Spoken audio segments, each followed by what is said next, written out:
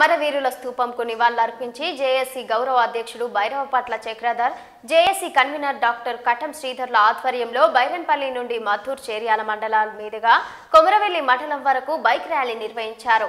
ఈ కార్యక్రమంలో జేఏసీ అధ్యక్షుడు బైరవపట్ల చక్రధర్ గారు, JAC convener doctor కటం Sridhar, Thadem Prashanth, Ganapati Tiwari మరియు యువజన నాయకులు తదితరులు పాల్గొన్నారు. అంగట్లో ఆగమైన పరిస్థితి ఉంది. చేర్యాలకు పునర్వైభవం తీసుకురావాలి, చేర్యాల రెవెన్యూ డివిజన్ సాధించాలనే ఏకైక లక్ష్యంతో ఈరోజు చేర్యాల, మద్దూరు, కొమరవెల్లిలో ఉన్న విద్యార్థులు, మేధావులు, కవులు, కళాకారులు, అన్ని కుల సంఘాలు, వర్గ సంఘాలన్నీ కూడా ఏకమైనవి.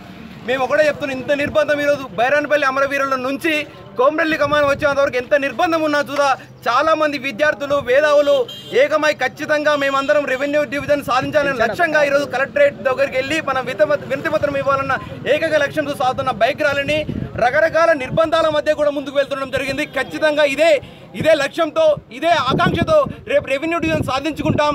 ఖచ్చితంగా చేర్యాలకు పునర్వైభవం సాధిస్తాం. ఆ రోజు తెలంగాణ ఉద్యమంలో చేర్యాల ప్రాంతం, మద్దూరు, చేర్యాల, కొమరవెల్లి ఏ విధంగా కొట్లాడి తెచ్చుకున్నామో అదేవిధంగా అదే స్ఫూర్తితో చేర్యాలను రెవెన్యూ డివిజన్ సాధించే వరకు అందరినీ కలుపుకొని ముందుకెళ్తాం. ఒక్కటే విషయం చెప్తున్నాం, అధికార పార్టీ టీఆర్ఎస్ పార్టీ నాయకులారా, దయచేసి ఈ జరుగుతున్న ఉద్యమానికి, జరుగుతున్న పోరాటానికి మీ మద్దతు ఇవ్వండి. లేని పక్షంలో మీ ప్రాంతంలో మీకు రాజకీయంగా అన్ని రకాలుగా మీరు దూరం అయ్యే పరిస్థితి ఉంటుంది. ఎందుకంటే ఇది ప్రజల ఆకాంక్ష, ప్రజల యొక్క సమస్య. ఇటు మద్దూరు ప్రజల సమస్య, చేర్యాల ప్రజల సమస్య, కొమరవెల్లి ప్రజల సమస్య. ప్రజాప్రతినిధులుగా ఉన్న మీరు ఈ ప్రాంతం వైపు ఉంటారా, రాజకీయ పార్టీల వైపు ఉంటారా, మీరే నిర్ణయం చేసుకోండి అని చెప్పేసి మరొకసారి వాళ్ళను హెచ్చరిస్తూ, దయచేసి చేర్యాల రెవెన్యూ డివిజన్ సాధించే వరకు అందరం ఒకటే జెండాగా ముందుకెళ్దామని చెప్పేసి మరొకసారి తెలియజేస్తున్నాం.